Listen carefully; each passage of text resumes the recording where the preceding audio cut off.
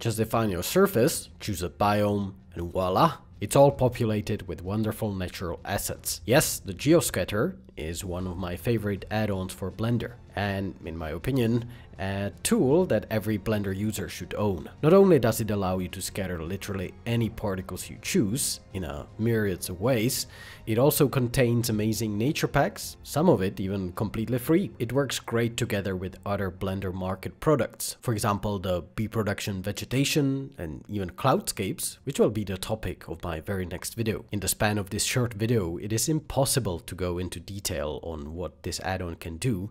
There's just so much of it. In short, it scatters objects based on its powerful geometry node system, and it is infinitely adjustable with amazing one-click functionality, allowing you to create masks and rescatter your particles, even going as far as making rules for its growth. It is robust, but in its core, it's just this astonishingly simple tool where you simply pick your favorite biome and scatter it in an instant. What's even more amazing is that you can now get a completely free version of this tool called Biome Reader. You don't get the infinite editability, but what you get for free is, for example, the whole plant library. Easy to scatter around, and I mean, it's just pointless to refuse, really. Many of my Heroes of Bronze shots were full of these vegetation assets, and I relied on Geo-Scatter extensively when scattering biomes. So if you decide to purchase it, definitely use the exclusive discount code you will find in the description of this video.